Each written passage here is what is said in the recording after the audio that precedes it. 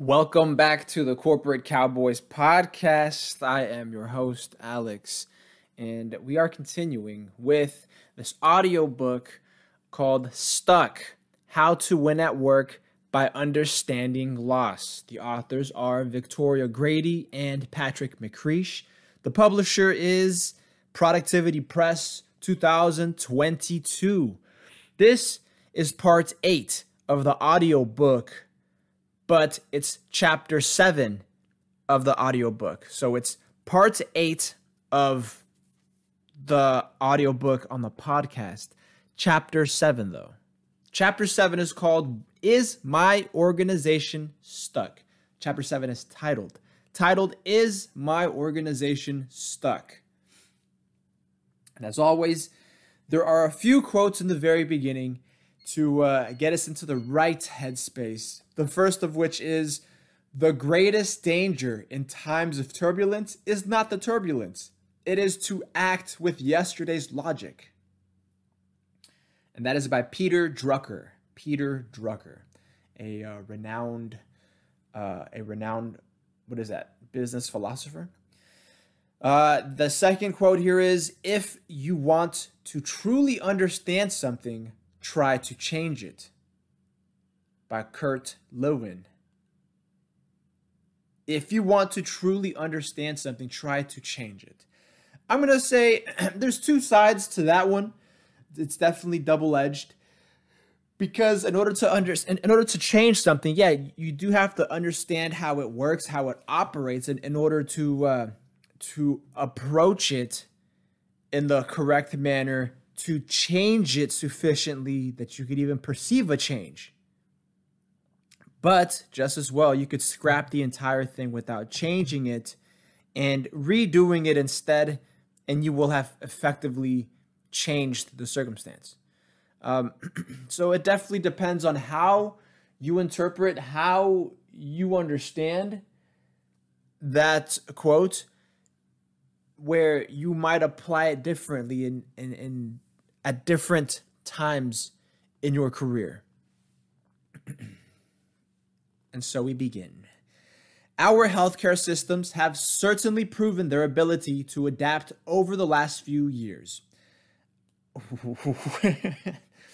Damn. Okay. Yeah, I forget that this book was published in 2022.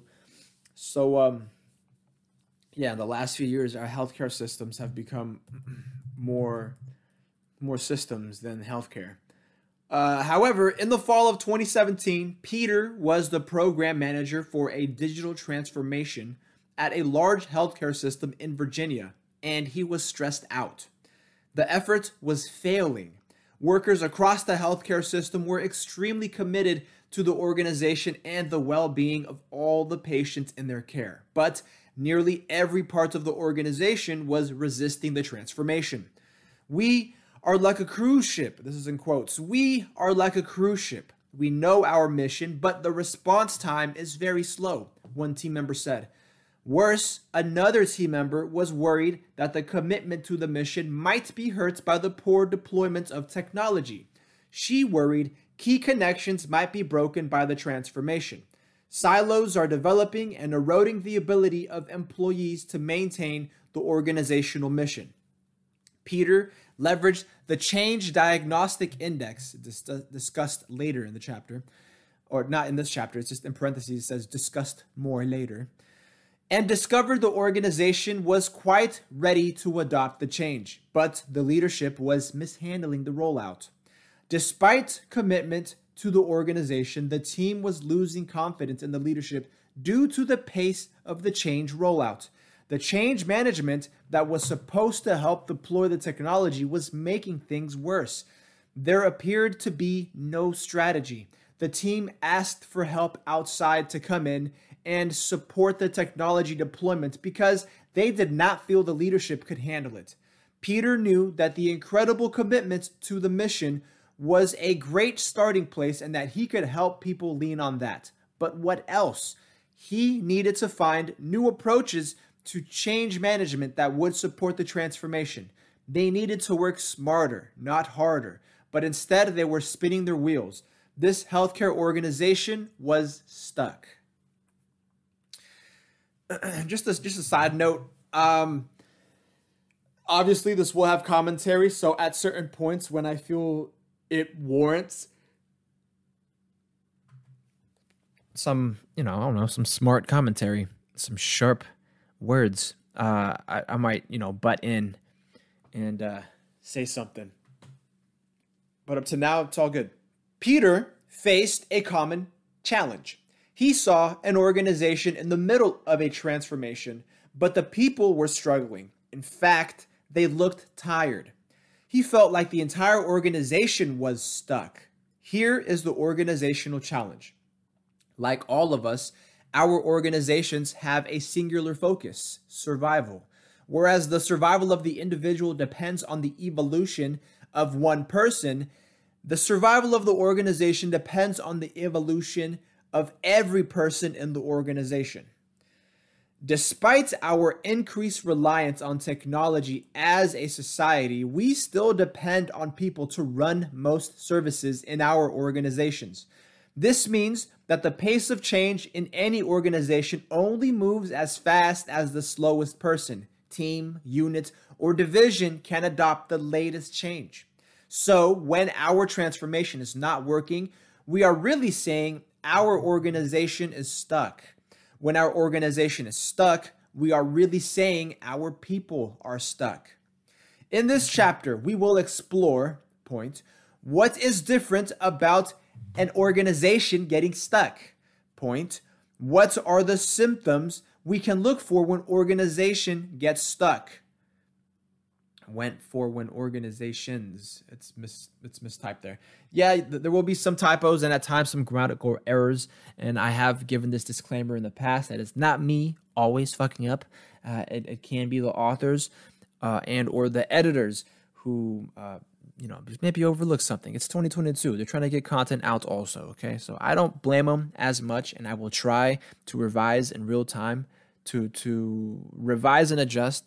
What I have to stop doing is stuttering, but I will try to revise and adapt and adjust in real time so that the material comes across the way, at least I believe it's meant to be. Because even that's the thing with audiobooks. Whenever you listen to an audiobook, even on Spotify or YouTube or Apple, wherever you're tuning in from, it's being able to listen to the audiobook from the perspective of the narrator, but trying to distill the information that comes across and boil it down to facts and logic and objectivity. Being able to listen objectively. Because while I might be practicing, and this might be my own form of speech therapy, where I can read and pronounce and enunciate and vocalize and intone what it is I'm reading, it is up to you, the listener, to be able to listen effectively and listen efficiently, efficaciously. What are the symptoms we can look for when organizations get stuck? How can we measure these symptoms? And what objects support people through change? And what does this look like across a range of organizations? Organizations are a collection of people. Therefore, if an organization is stuck, it is simply because its people are stuck. Let's reiterate how this happens. Each of us leans on tangible and intangible objects for support throughout their life. This is grounded in our intuitive brain, where memory, emotion, and learning come together in a powerful way to form attachments. When we lose objects, it creates a sense of loss that causes us to get stuck. At the individual level, the feelings of being stuck reveal themselves through symptoms of attachment that we discussed in Chapter 3. Frustration, apprehension, rejection of environment, withdrawal, refusal to participate, and delayed development. And just for reference, that is part 4. That's Stuck, the audiobook, part 4 in the podcast. Chapter 3, frustration, apprehension, rejection of environment, withdrawal, refusal to participate, and delayed development. At the organizational level, the collective participants come to the organization leaning on different objects for support, but we start to develop a shared understanding of support from new objects within the organization. Then, when one of these objects is removed, the organization gets stuck. However, the organization has no intuitive brain where it creates a shared memory, emotion, or learning. Instead, the process is happening in each person throughout the organization. This is what makes organizational change both so interesting and so challenging. Because when an organization gets stuck, we can't look at one brain. We need to look at all the brains. At the organizational level, we can look for the symptoms too, but we have to look across people to find the organizational symptoms. These symptoms are quantifiable measures of what's going on in aggregate across the organization.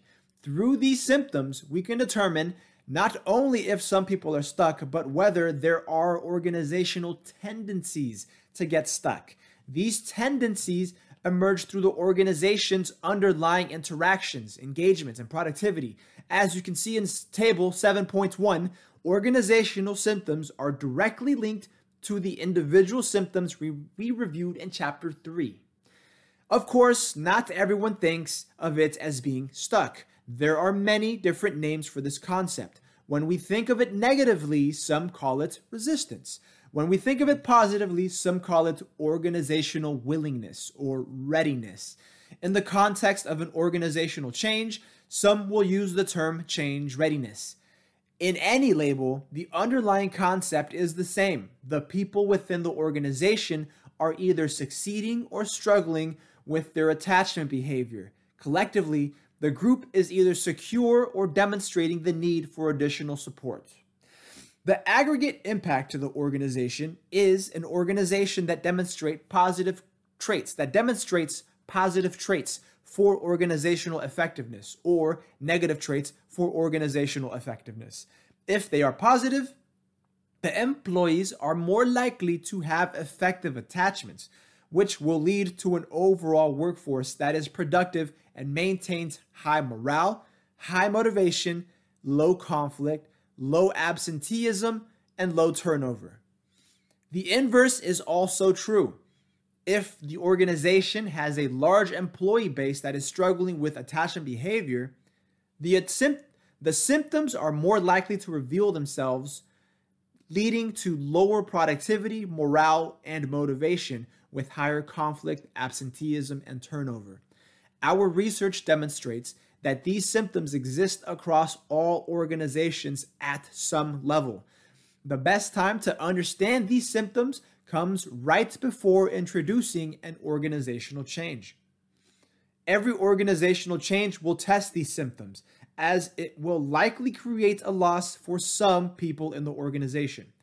Whether it is a new strategy, a new leader, a new technology, or a new process, someone in the organization will have to give something up. Understanding the organizational symptoms before this happens is similar to understanding someone's attachment style. There is nothing right or wrong. Through understanding comes the ability to support. All right, so real quick, just reading off or describing to you table 7.1. It's not so much a matrix, it is more like a table, and it's set up in this form of like a flow chart of sorts, like a process chart. It's titled Organizational Symptoms of Attachment, where on the left-hand side, in the very top row, on the left-hand side, there's a left column and a right column. And the left column flows into the right column, where like it becomes, it equates to, and this is what the top row is essentially illustrating for us, is the symptoms in the individual. These are going to be all the ones on the right. They flow into and equate to organizational equivalents. Symptoms in the individual, and a large arrow flowing to the right, organizational equivalents. So it's literally just like a process. Like you see this symptom in the individual, you can expect this equivalent at the organizational level. So I'll go ahead and start reading off from the top as they pertain to the individual, and then I'll let you know what they are as far as they manifest in the organization. So you see frustration in the individual. The equivalent is a loss of productivity at the organizational level. Loss of productivity. Apprehension, or in parentheses here, anxiety. Apprehension, anxiety, expect a loss of morale or issues with morale in the organizational. That's the organizational equivalent. Rejection of the environment and in the individual at the organizational level equates to conflict. And yeah, that makes sense. When a person rejects the environment that they are in, you can expect conflict at the organizational level if they do not accept or are not willing to tolerate the environment they are in. Withdrawal in an individual equates to turnover in an organization. And that's pretty straightforward. I mean, if somebody's withdrawing, leaving, if you will, from the presence of a group, that's just a turnover. That's turnover at the organizational level. Where you hire somebody and then they withdraw, it's literally them resigning, literally them departing from the organization. Refusal to participate in the individual equates to absenteeism in the organization, and that makes a lot of sense. Refusal to participate leads to absenteeism. You have people who show up to work, right, and then refuse to participate. So they literally are those individuals who show up for the check only, and that's it. You won't find them in meetings. They don't participate or contribute. They don't go to company events. They don't go to business luncheons. Don't expect them to be an active node in your network. Don't expect them to be an active node in your professional network, because I mean, you'd be expecting too much from someone who refuses to participate. And it's hard to make them participate. You can't necessarily force one. You might be able to finesse someone to participate. If you persuade and convince them, you might be able to, I guess for lack of a better term, manipulate them. But no, as far as forcing someone to participate, if they don't themselves have that want, have that ambition, I guess, to participate, to want to be better, or to want to contribute, to want to develop, and to want to be a professional, you have to have someone who wants to be a professional on your team in order to have them participate. Otherwise, you're going to have absenteeism. They won't make any meetings. They'll dodge your calls. They'll dodge your texts. They won't reply to emails. They'll say they all went to spam, even if it's intercompany email. You've seen it. I've seen it. The last one, delayed development as a symptom in the individual, equates to issues with motivation in the organization. Okay. The next section here is the Change Diagnostic Index. In 2011, Victoria Grady and James Grady created the Change Diagnostic Index, that's the CDI, as a way to measure these symptoms across organizations.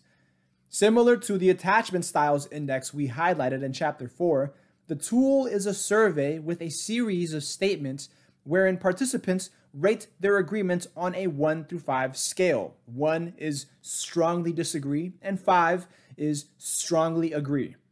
Unlike the Attachment Styles Index, the CDI is focused on elements of the organization rather than personal questions.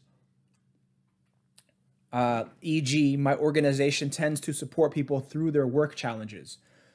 The survey started as a long questionnaire of over 50 questions, but over the years, Victoria has refined the survey and the questions to a critical set of 17 questions.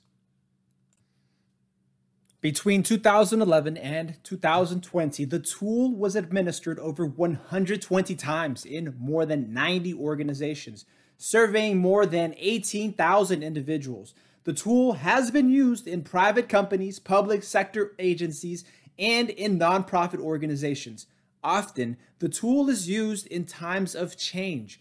In these cases, the tool works best when administered at 3 separate times. before a major change, during a major change, and after a change. Damn, I added that second major. It just goes before a major change, during a change, and after a change. My bad. In this manner, leaders are able to effectively plan for a change, monitor progress against the change effort, and then determine success at the end of the change. This accounts for multiple administrations in a single organization. The CDI assesses the full organization against the 6 symptoms of attachment. The tool is truly a diagnostic tool to discover which symptoms emerge within an organization. It is best used when focusing on where there may be challenges to address, not overanalyzing the data within the CDI for a single organization. Having said that, we want to share some of the data to provide a flavor of this is the what to provide a flavor of this what it's miswritten. Having said that, we want to share some of the data to provide a flavor of this is the case. A flavor that this is the case. I'm going to say that this is the case. The CDI is reported on a 1 to 5 scale for an overall rating, and then a 1 to 5 scale for each of the 6 symptoms. Let me reread that because I don't know. I stumbled a little bit. Maybe it's because the previous sentence was fucking me up. The CDI is reported on a 1 to 5 scale for an overall rating, and then a 1 to 5 scale for each of the 6 symptoms. Over 10 years of 18,000 responses, the CDI yields the following results for organizations. The way to interpret results is that a higher number means there is a symptom that needs attention within an organization. Now remember, each symptom is reported on a 1 to 5 scale, and a higher scale indicates a symptom that may need attention. So, in most organizations, the symptoms are not presenting strong numbers that vary from the norm, roughly a 3 on the scale. The overall score across all organizations is 2.24 out of 5, which is why the numbers themselves provide little value. However, in almost every organization, individual symptoms provide some instructive guidance for the organization or even divisions within an organization when administered in a large organization. Our analysis of the total sets of 18,000 responses reveals 2 interesting lessons about how organizations get stuck. First, increases in the first 4 symptoms tend to lead to increases in the last 2. In Table 7.2, we highlighted the first 4 symptoms of loss of productivity, morale, motivation, and conflict, in contrast with the last 2 of absenteeism and turnover. That makes sense. I mean, if you have issues in the front 4, they're definitely going to what's the term I'm looking for? Transform? No, not transform. They're definitely going to produce. That's it. Produce symptoms in the last 2. If you have signs of loss of productivity, morale, motivation, and conflict, you will definitely see, some type of flux in absenteeism and turnover. This is because our research demonstrates a time-bound link between the symptoms. Over time, as the first 4 increase, it leads to an increase in both absenteeism and turnover. In particular, there is a strong correlation between the loss of productivity and the 2 symptoms of absenteeism and turnover. Yeah, that makes sense. I feel like a loss of productivity, for me, signifies or for me validates the concept that humans, I want to say both male and female, humans want to be better. They want to better themselves. They want to constantly be improving their position in life, their status, their network, their personal value of themselves, just their individual, self-assessments. I got to stop saying, that's another little speech therapy thing, right? I got to stop saying, So in particular, the loss of productivity, when productivity goes down, it's because the routine has sunk in too deep. There isn't enough learning taking place in day-to-day activity where the routine becomes monotonous and really unfulfilling, where employees, associates, they can become dissatisfied, unsatisfied. They feel like there is a disservice there if what they are doing in the workplace does not edify them, does not enrich them personally in their life, and doesn't push them towards self-actualizing themselves as a professional. This makes sense intuitively too. This makes sense intuitively too. I'm reading now. I'm back to reading. This makes sense intuitively too.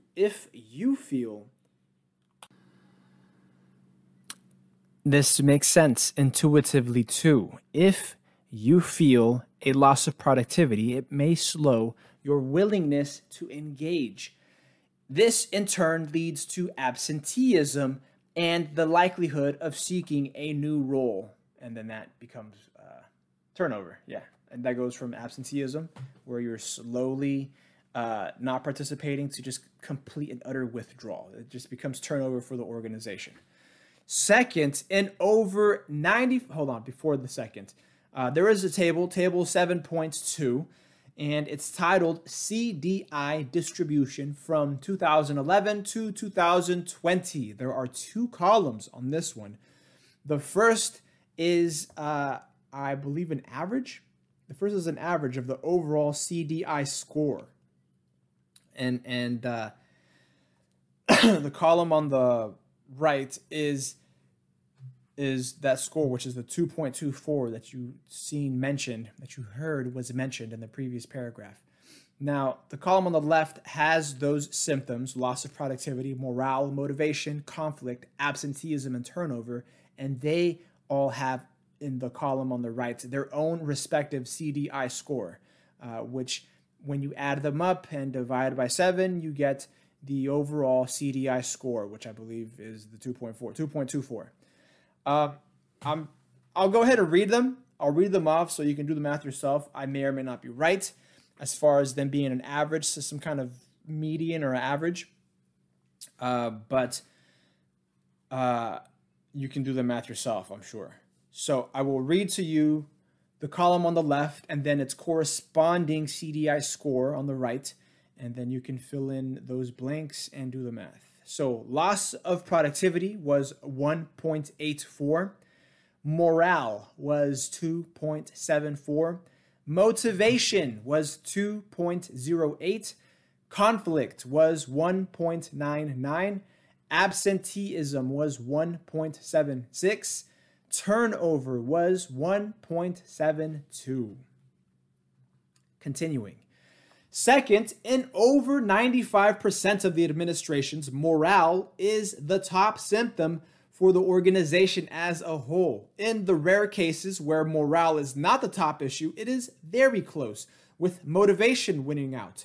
One rare case was where the organization was struggling with deep conflict, leading to intense issues with productivity, motivation, and turnover.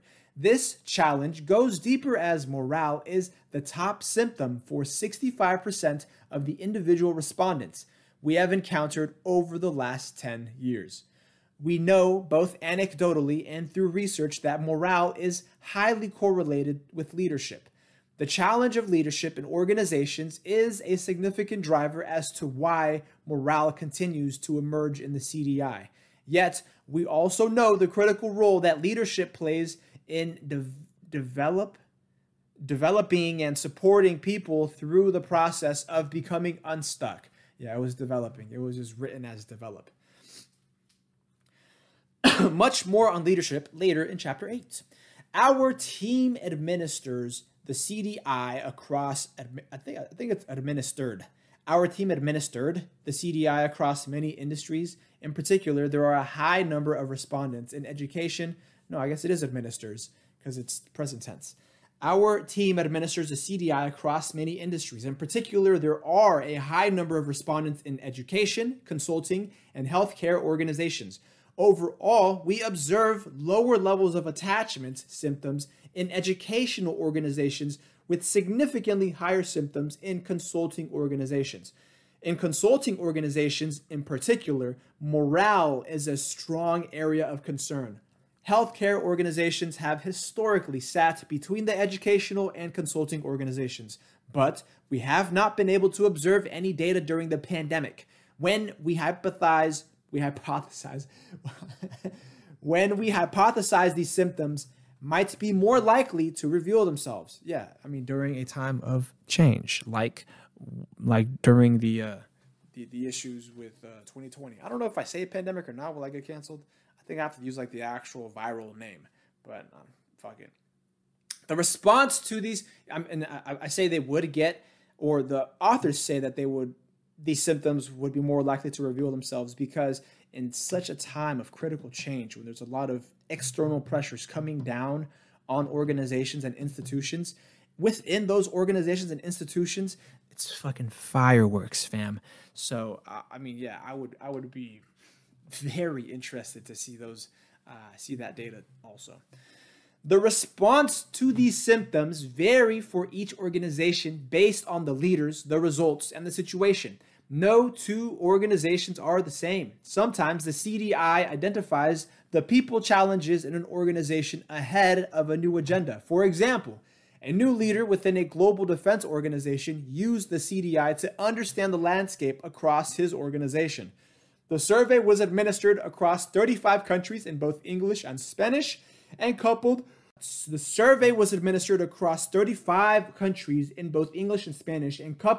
with many in-depth interviews to round out the quantitative analysis.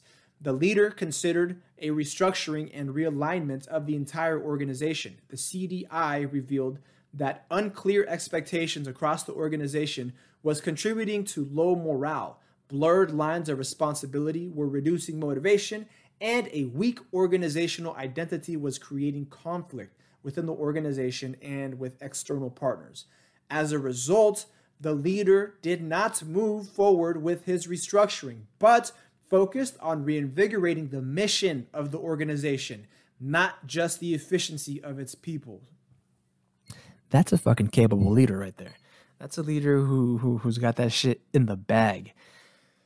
They aspire to restructure, or they aspire to reorganize, but what they did first was get a bearing on all the people under him.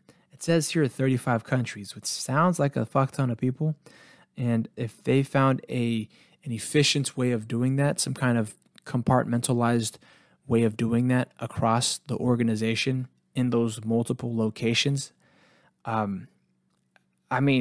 to take a step back and recognize that a restructuring wasn't needed, but what was needed was a revitalization, a reinvigoration of the mission in order to achieve the alignment, the ultimate alignment they were striving for. That's smart. That's intelligent. That's someone I wouldn't mind shaking hands with and working with. Sometimes the CDI helps identify that the people are not the challenge, but it is the technology or the solution that needs to be addressed. For example, an early use of the CDI with a pediatric practice revealed relatively good scores for all participants in the organizations, with one exception. The nurses reported a loss of productivity. They had no other attachment symptoms, but the loss of productivity was astonishingly high. The team dug in with some follow-up conversations and found that the technology was creating a significant amount of new work for them. It was literally reducing their productivity. They liked it. They were positive. It was just slowing them down. From the findings, they were able to help the development team adjust the workflows and fix the clunky solution to a more streamlined approach. In the end, what may have seemed like resistance was a technical concern easily solved within weeks. In another healthcare organization, the CDI helped identify that while the organization recognized the need to change, the organization lacked a shared understanding of the path forward. Overall, the organization appeared to be change ready. The only symptom of concern was morale, which was relatively low, and the other symptoms were equally low. However, the qualitative questions revealed that the team lacked common understanding of two key elements: the process for change going forward and what change solution would work for the organization. This led the research team to a different conclusion than usual. This group wasn't stuck because in their minds, a change had not started yet. But they were stuck because they weren't on the same page. That's the thing. They weren't, what's the term I'm looking for? Intermeshing. Yeah, they weren't intermeshing. They weren't harmonizing. So they were essentially stuck. And I'm talking like intermeshing, like how a gear works. When a gear is operating, each of the teeth, each cogs in a gear, intermesh with one another to effectively operate on one another. When that doesn't occur in the organizational level, folks are stuck. The next section here, attachment symptoms and the U.S. federal government. Watch out. Each year, the United States federal government administers a survey through the Office of Personnel and Management to nearly 1.4 million federal employees to understand overall employee engagement. The survey is called the Federal Employee Viewpoint Survey, or FEVS. The survey has been issued biannually since 2002 and annually since 2010. There are two great features of the survey. First, because it is the entire federal government, it has a scale that is hard to attain with any other organization. Second, despite this scale, it is not really one organization. The survey includes the civilian workforce for the 15 formal departments of the U.S. government and nearly 200 separate agencies. Each agency is a separate organization. It says here, ripe for analysis. Okay. Within this survey, we find a set of questions that closely mirror the core questions of the Change Diagnostic Index. In 2016, we began applying the CDI methodology to the FEVS data at both the macro level of the federal government and at the more meso level, agency level. It says here at the agency level. So you go macro at the federal government, where like the department heads are, and then the more meso level, which is going to be agency. If they went micro, that would be individual. So that is my bad. I read that wrong. I actually had my mouse over the A in macro. So that little arrow was fucking me up, and I said micro instead of macro. My bad. So it goes macro, that's the federal department. Meso is the agency, and the micro would be the individual agent or the individual employee. We wanted to understand, 1, whether the methodology could translate easily, and 2, whether the approach would be instructive. The results were more than instructive. They were insightful and powerful. From 2010 to 2019, the FEVS survey included more than 5 million respondents across the federal government. In total, the survey provided over 1,000 separate cases of organizations with enough sample size to review the results against the CDI metrics. We found similar but slightly different patterns across the U.S. federal government. Point. While morale is a top symptom in many agencies, it is not the top symptom across the agencies. In the government, motivation and conflict present as bigger symptoms of attachment. I think you're going to find that, yes. In bureaucracy, I think you are going to find that. That's the epitome of corporate war. Morale? Are you fucking serious? Morale? I mean, I'm not going to say it's easy, but it's easier to get it in the private sector than in the government sector. In the government sector, first you have to foment and cultivate trust and integrity, and recognize that you work as public servants for the public. And recognize that you work as public servants for the public. So when public servants from the public apply for employment positions, that recognition carries over and that honor is further magnified. So morale becomes a top symptom. Now, that's one way of putting it. Otherwise, you're just going to have motivation and conflict within departments. It's just going to be interdepartmental strife. It's corporate war, baby. That's where you have departmental politics. That's where you start, having just motherfuckers acting unethically, whistleblowers, people come up missing and whatnot. Okay. Respondents, another point. Respondents report symptoms of absenteeism and turnover more regularly in the federal government than in the other organizations we have observed. Absenteeism and turnover also includes inept politicians, inept bureaucrats in the absentee category, and then turnover, just motherfuckers who transfer laterally. If they leave one agency for another, I mean, it's still incestuous. It's still keeping it in the family. It's like when a motherfucker is in the club, quote unquote, in the club, they don't have to go far to remain in the club. So they're still all working together. Like it becomes especially when you have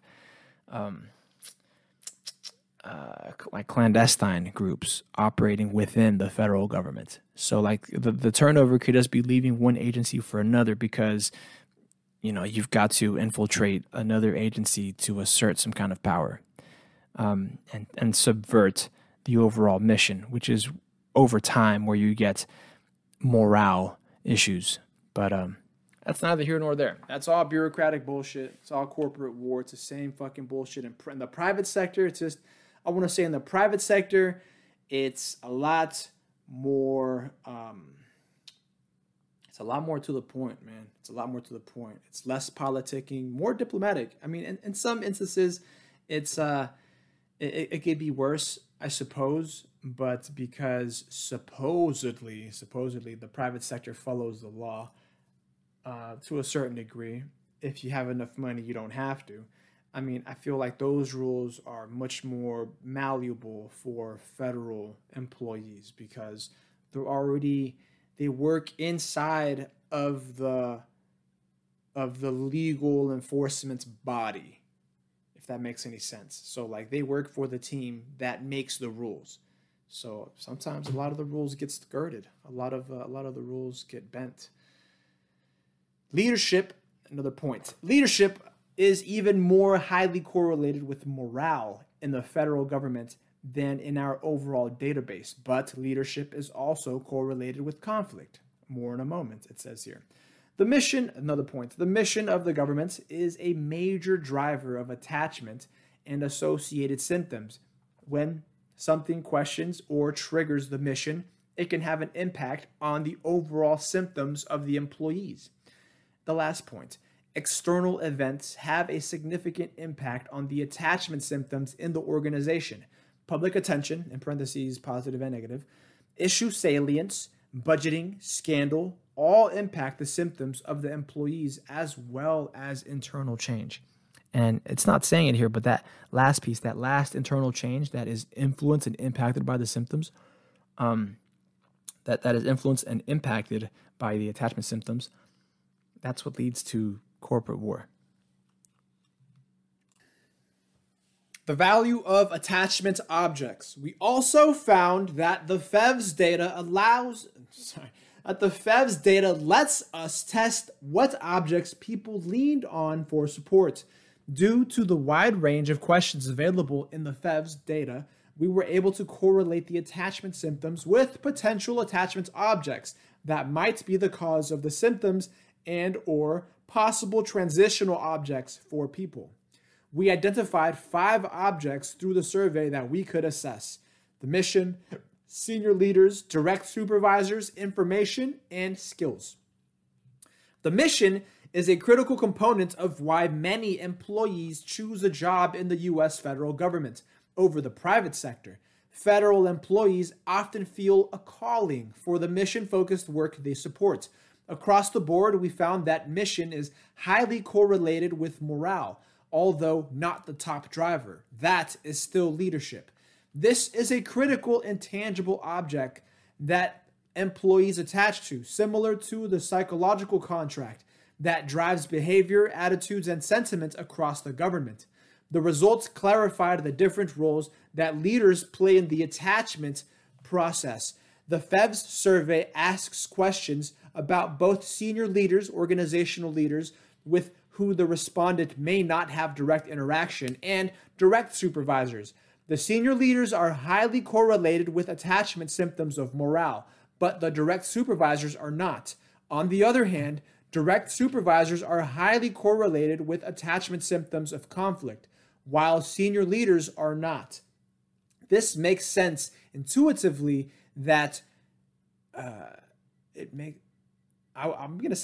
makes sense intuitively that direct supervisors would have more direct control over conflict in an employee's work situation. But it is somewhat surprising that employees would so clearly look to senior leaders for support around morale. Information and skills both have an interesting role to play in the attachment process for federal employees. Both are highly correlated with morale, motivation, conflict, and turnover.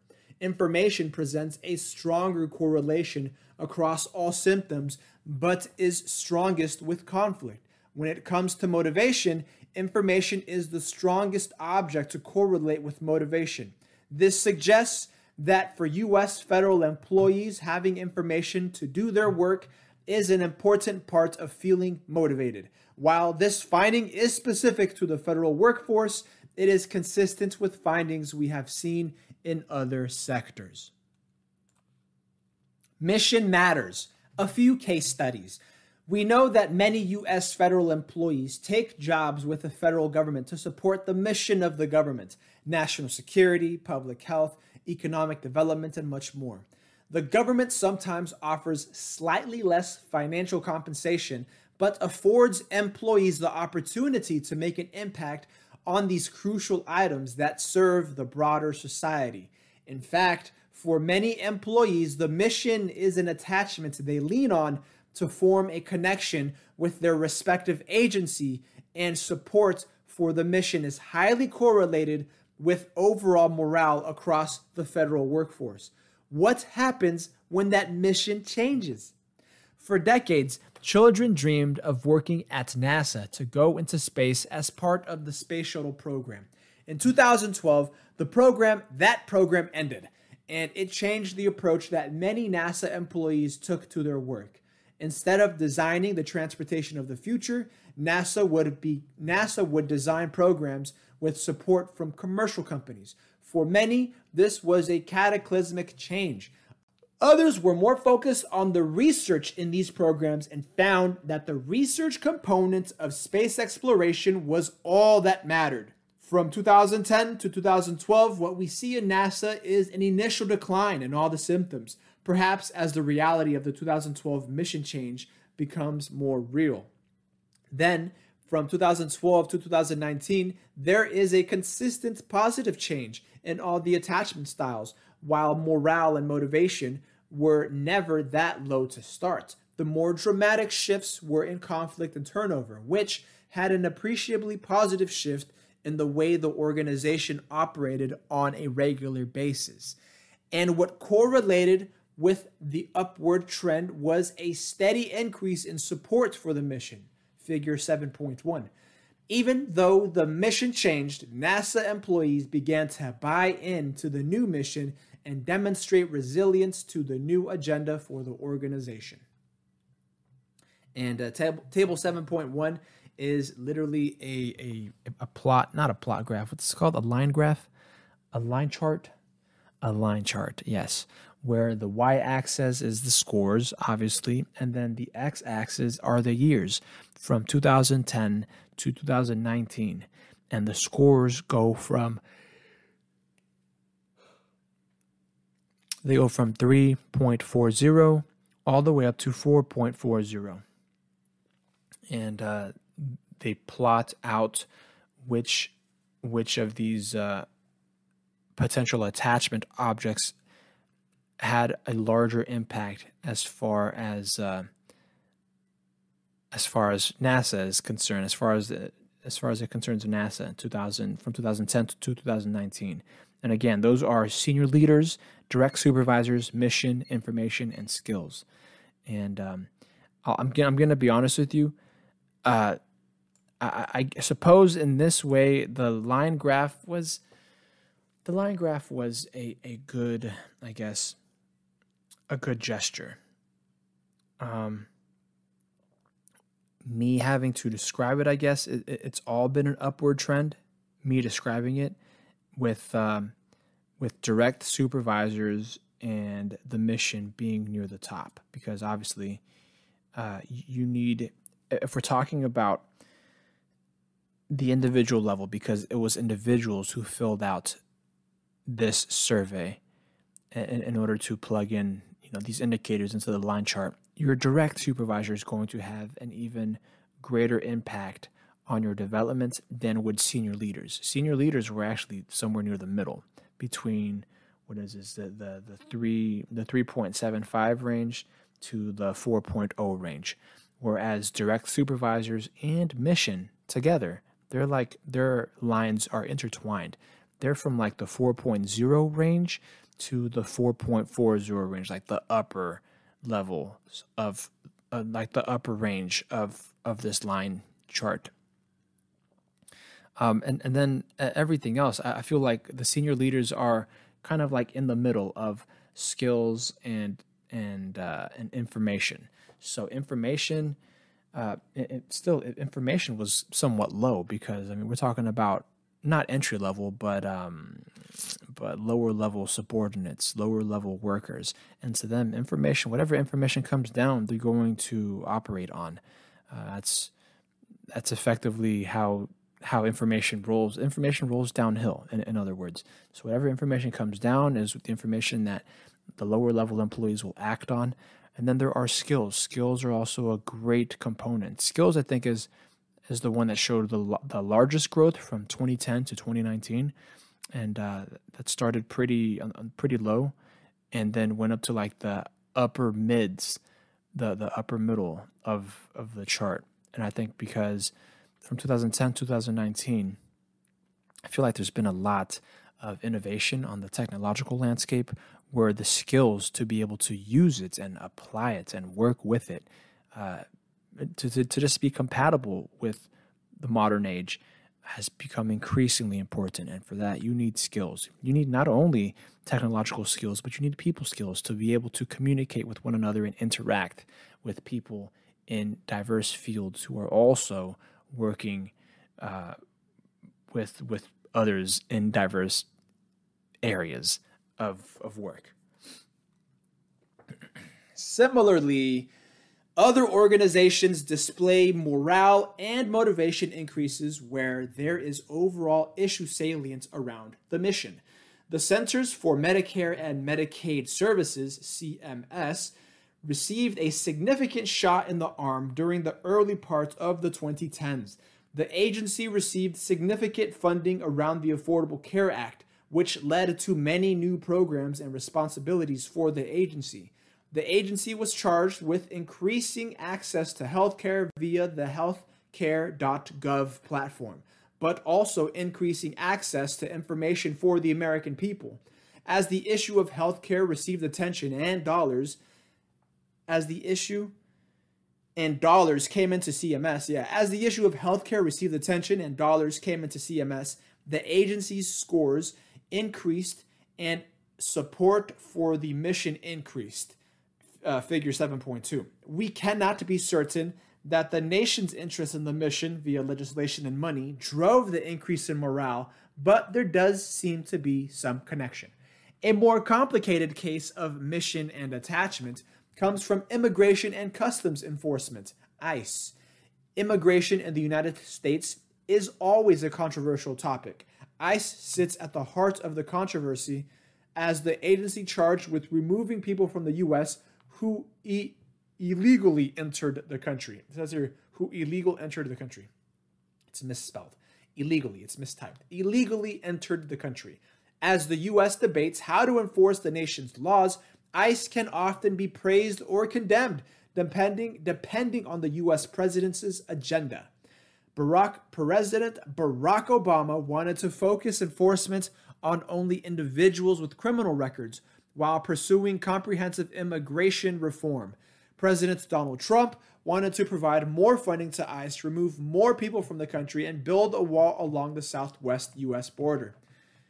Both of these presidential agendas have a direct impact on how the American people felt about the immigration system and ICE.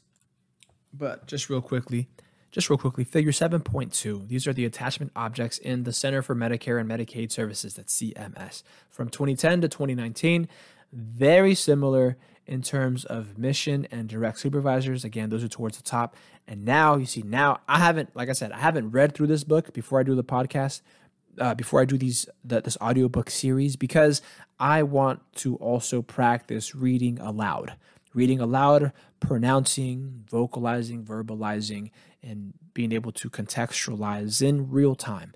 But I can, as assuredly as I'm seeing this graph, I can tell you that I've already seen a pattern that direct supervisors and mission are going to be at the top of this line graph.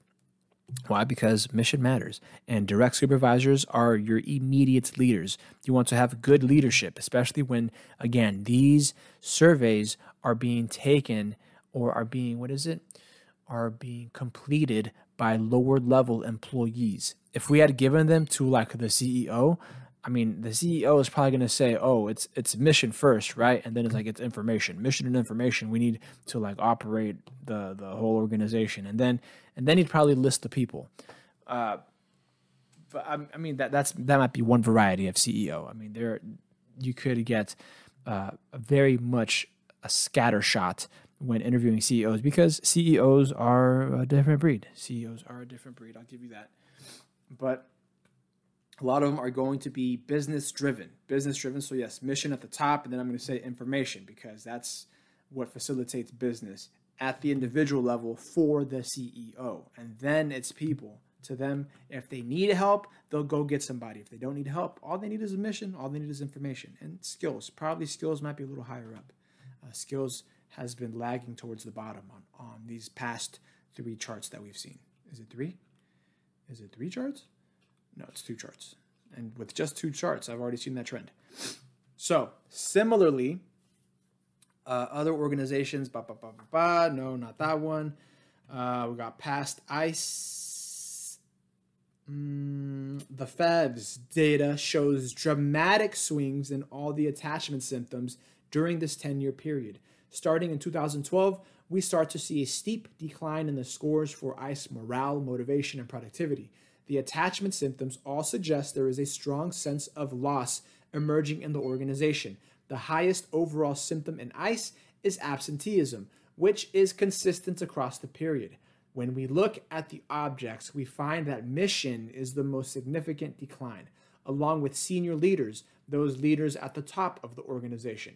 In 2016, we see that all these trends reverse. The attachment symptoms start to recover, and the objects move dramatically higher.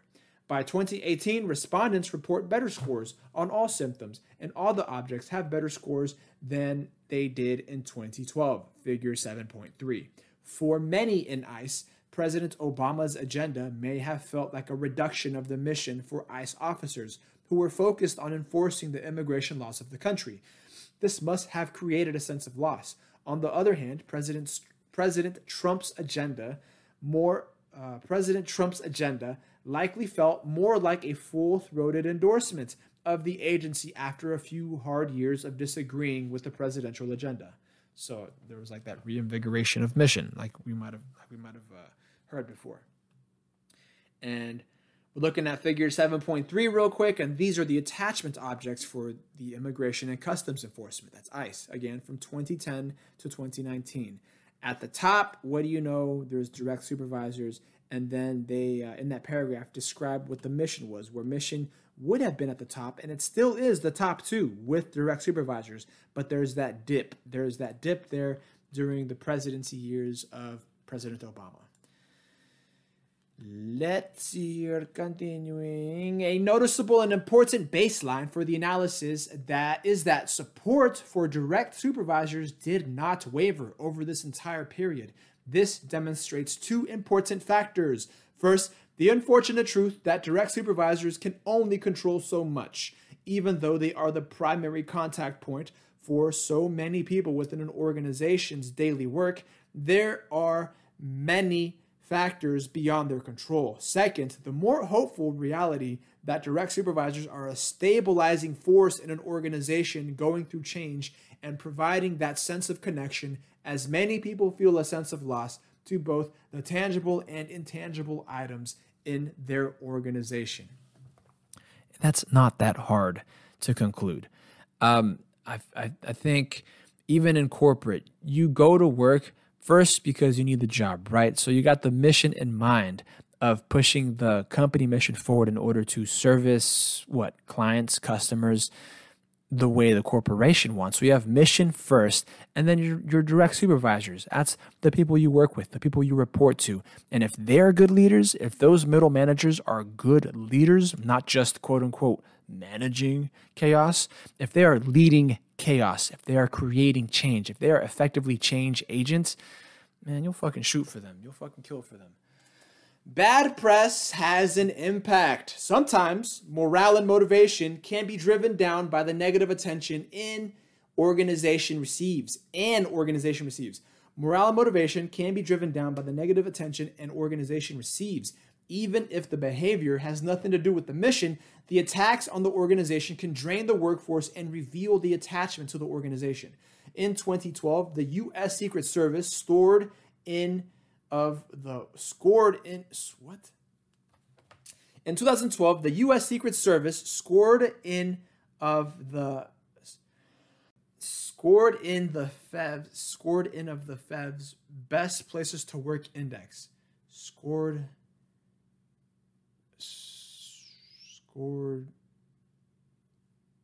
Okay. In 2012, the U.S. Secret Service scored in the FEV's Best Places to Work Index. That doesn't make any fucking sense. Morale was solid, and I'm just going to keep reading. Morale was solid, and employees were highly motivated by their mission, with the hallmark position of presidential protection. Nearly 8 in 10 agreed the agency is successful in accomplishing its mission. By 2015, everything had changed. Morale plummeted, motivation was down, and attrition had risen 12% in just 3 years. What happened?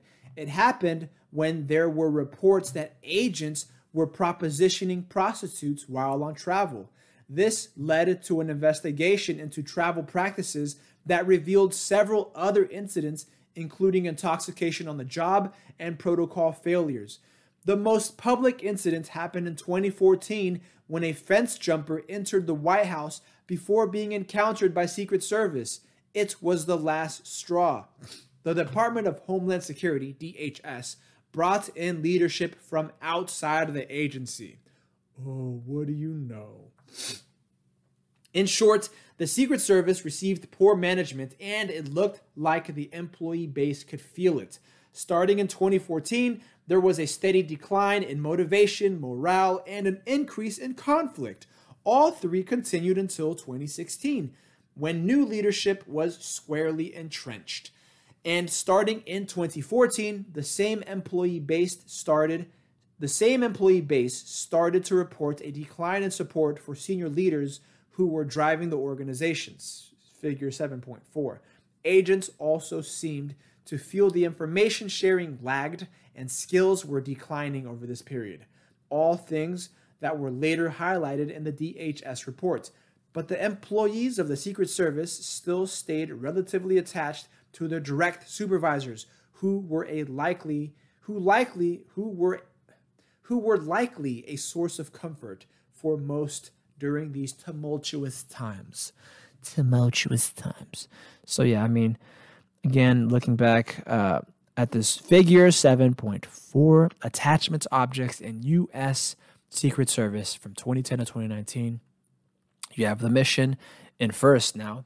the mission first, yeah, because it's a Secret Service. They are literally mission first, and then direct supervisors is I'm gonna say a close second, and then would be senior leaders, then information, and then skills. I'm not sure why skills goes down. Maybe to me, as an individual, reading a trend off of these charts is that I have to up my skills always. I have to prioritize information. All right. See, I'm just finding a way to how to integrate this into my personal life, into my personal and professional life. Skills need more attention because on all these tables, skills have been last. So personally, individually, skills should come first, right? Because that's how you become a more capable individual within organizations. Imagine that. So you need skills, information to do that with. And that's why, in my mind, skills and information are so closely bound together. Just like the mission and direct supervisors are towards the top and closely bound together, skills and information are near the bottom, but bound together. So you need skills and information, and then direct supervisors. I mean, those are kind of like in the middle. And I want to, no, sorry, senior leaders, my apologies. Senior leaders, not direct supervisors. Senior leaders are like somewhat in the middle, and they thread through. They're like, they weave through the middle of all of these line charts, line graphs, which I want to say makes sense because, I mean, senior leaders kind of like are in the background. They make things run in the background. And so long as the organization isn't going to shit, I don't think senior leaders will impact greatly what the individual does unless they,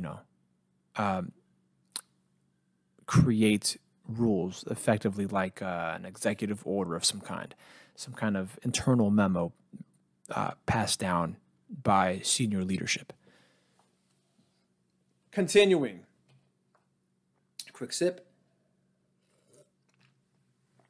Likewise, similar trends hold in the case of the U.S. Patent and Trademark Office, that's the USPTO, which saw significant shifts in morale, motivation, and productivity because of managerial missteps over the last decade. The USPTO implemented a work-from-home policy in 1997, and it started with only 18 attorneys leveraging the program.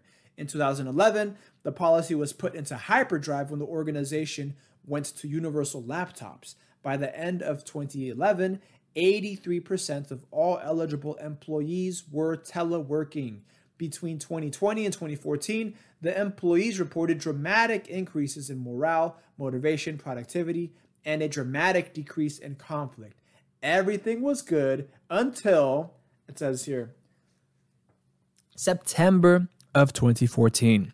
The Washington Post ran an article that a whistleblower had complained about the organization's telework policy and launched an investigation in 2012.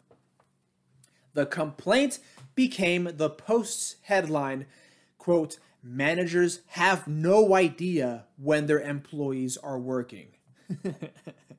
I personally don't think that's a bad thing. But it coming from the federal government, I could see how that might be an issue. And then the Washington Post gotta fucking sell papers or gotta, push headlines. So they're going to frame it in a way where like, oh, the feds got caught with their pants down. No, I think in the private sector, if a manager has no idea when their employees are working and yet the work gets done, I don't see that to be an issue in the slightest. I've been in similar situations myself before, and so long as the work you are producing is grade ace, you're good, man. You're good. All the previous gains were erased over the next 3 years. Morale, motivation, and productivity dropped while conflict rose, and the agency saw itself in the papers and on Capitol Hill, with leaders accounting for the whistleblowers' accusations.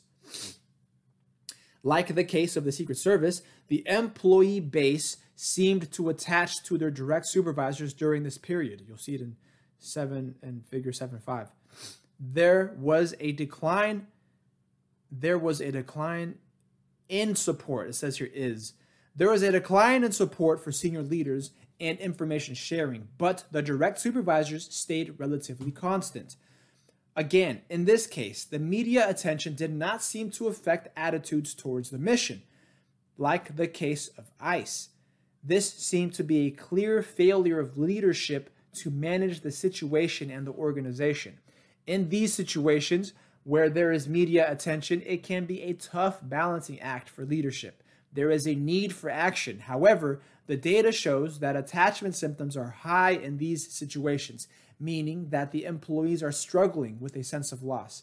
The employee base may not be ready for immediate change because they have already clearly suffered, but that might be exactly what is necessary. While there is often a call for heads to roll, perhaps the most prudent and important thing to think about in these scenarios is how to balance the need for action with the need for attachment to the work at hand, the mission.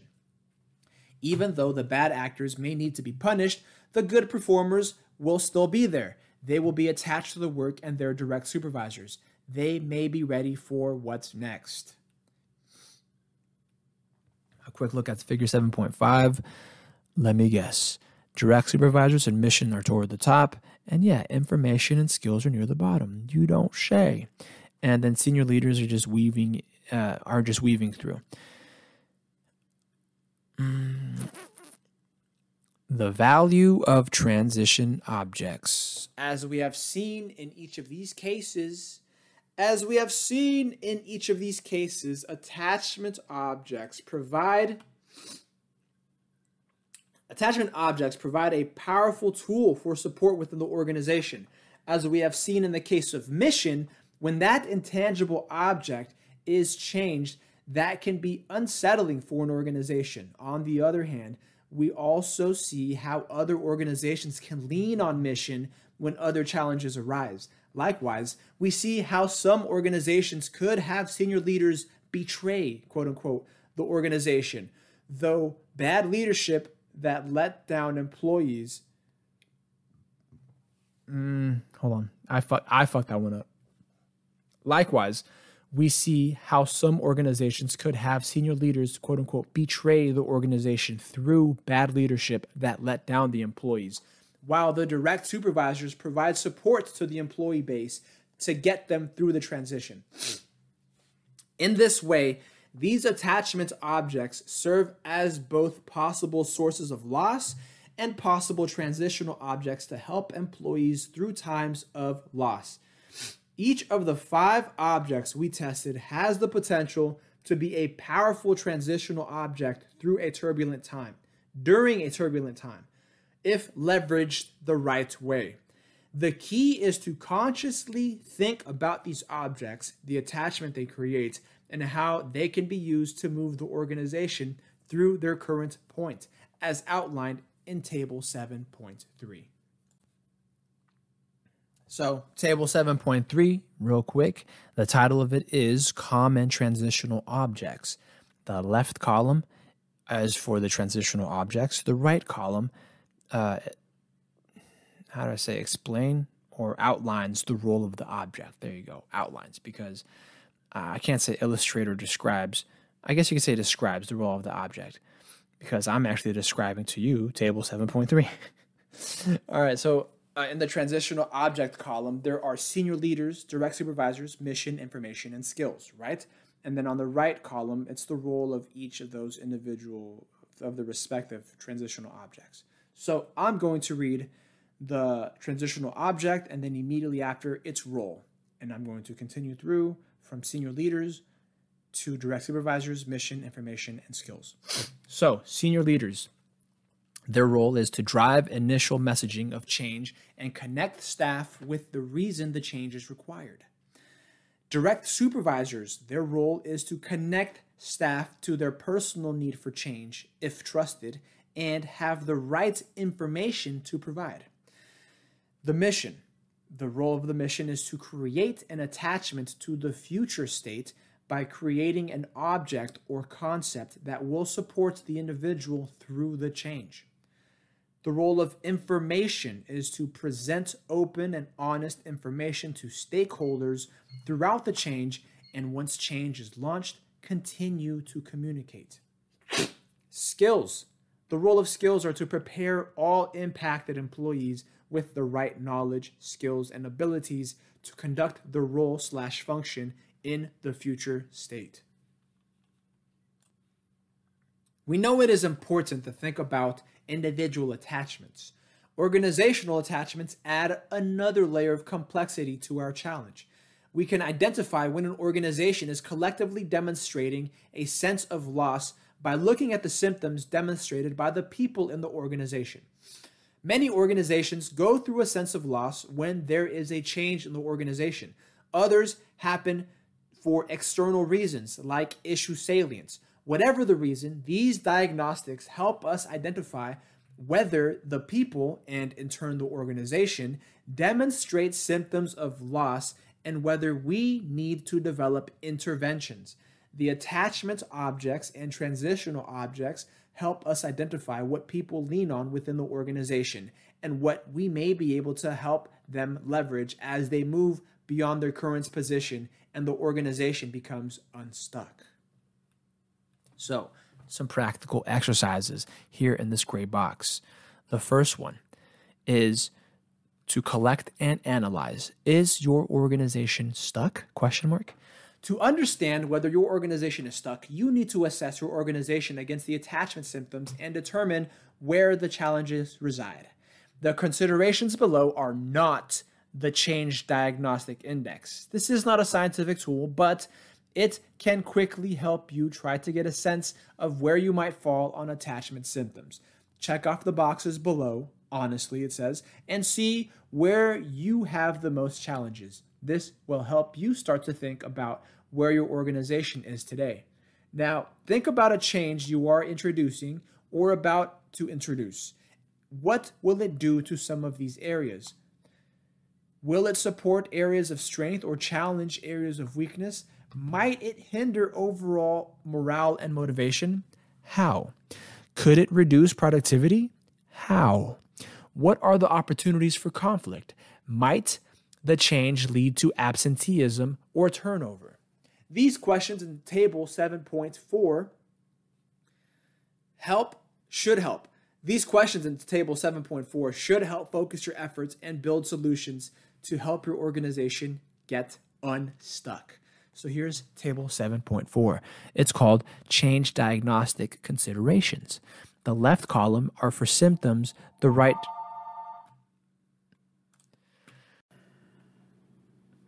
All right, and then table 7.4 here is titled Change Diagnostic Considerations, where the left-hand column has the symptoms of productivity, conflict, motivation, morale, absenteeism, and turnover, and then the right-hand column has considerations, so questions you should ask in order to, probe around for those symptoms.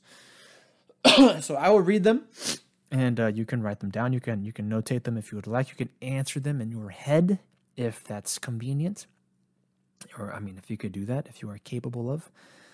Let me start with productivity. Considerations for productivity is: do people in your organization tend to like the work they do? And do employees in your organization tend to think that the work they do is important? For conflict, the considerations are: do supervisors tend to listen to what employees say in the organization? And do employers within your organization effectively handle interpersonal issues with employees? For motivation, are employees given tangible opportunities to improve their skills through a variety of learning channels like online, in-person, self-paced? And do employees tend to get promotions in the organization or unit based on merit? For morale, do employees in the organization tend to have the feeling of personal accomplishment? And do supervisors know how to motivate employees in the organization to get a high level of commitment on important initiatives? For absenteeism, are employees in the organization willing to put in the extra time and energy to get the job done? And do employees tend to miss or skip work on a regular basis?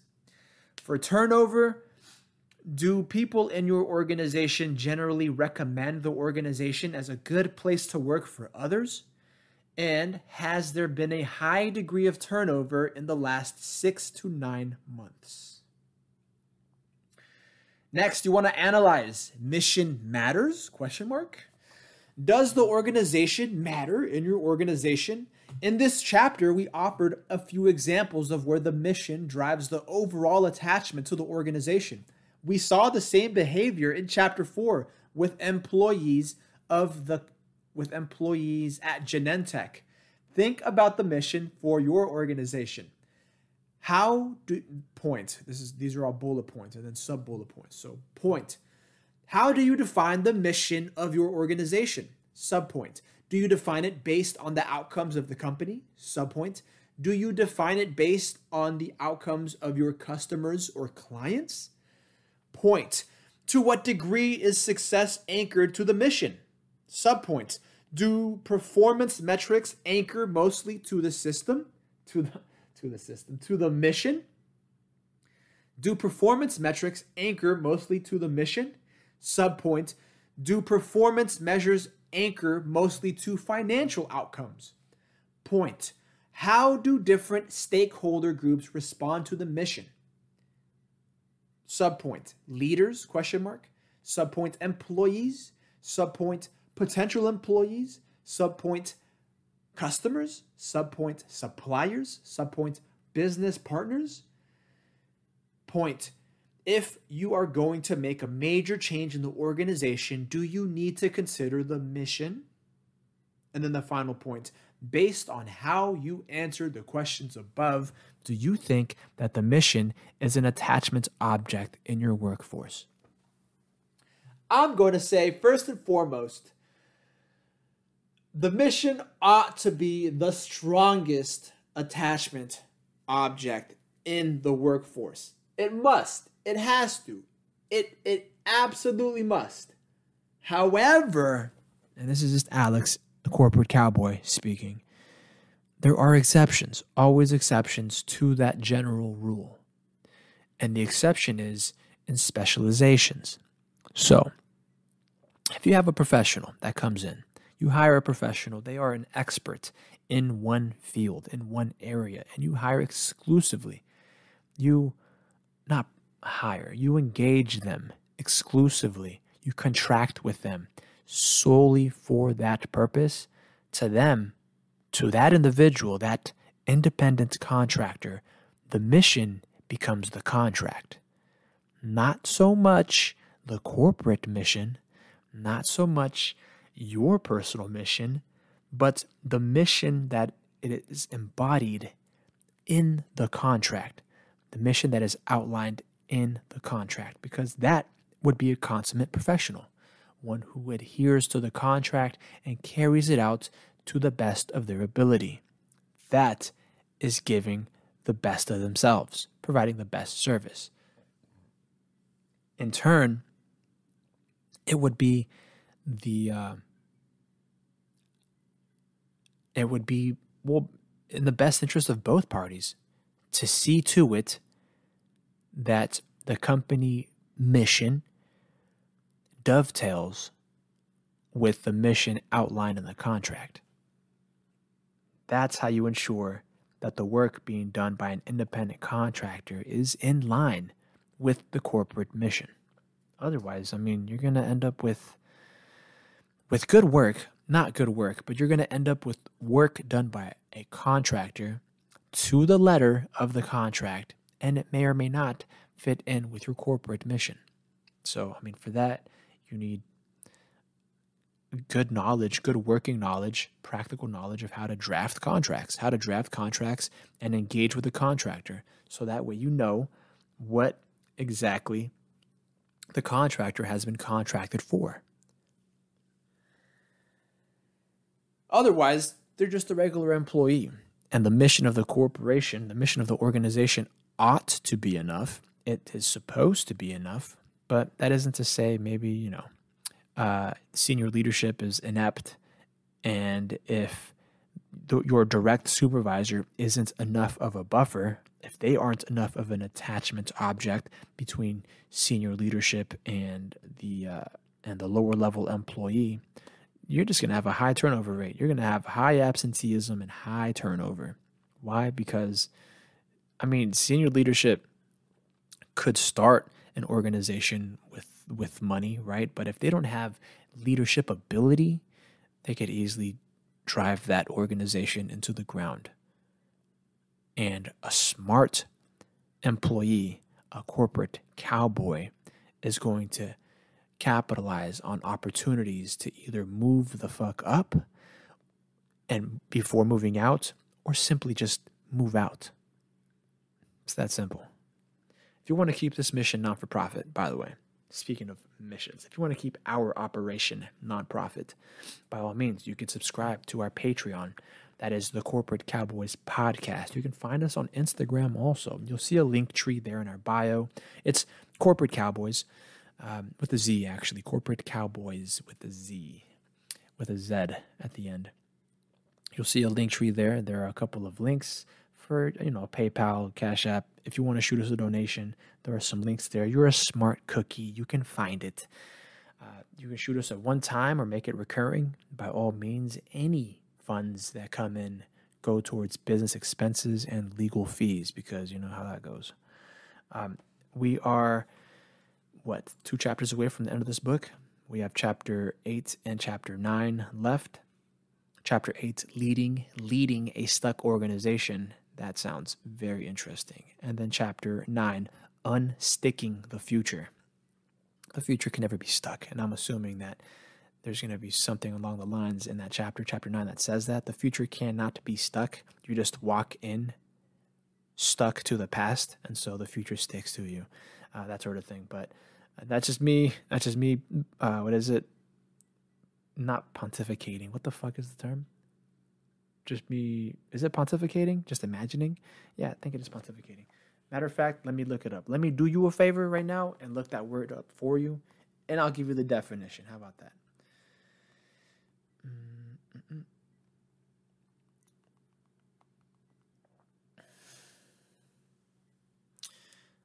Pontificating, to express one's opinions in a way considered annoyingly pompous and dogmatic. He was pontificating about art and history. Well, I'm not trying to be pompous, but dogmatic, yes, because I've got some experience in leadership. I've got some experience in being a leader and developing leaders. So I could only imagine that if you stick to what didn't work in the past and you bring that with you in the present, the future is going to fucking stick. See, now that sounds pompous the way I'm saying it, like a fucking asshole. Is that what you wanted? You happy? but then there's also the other definition. It's in the Roman Catholic Church, to officiate as a bishop, especially at Mass. He pontificated at 3 Christmas Masses. What a fucking pompous, dogmatic ass. Catch you next time.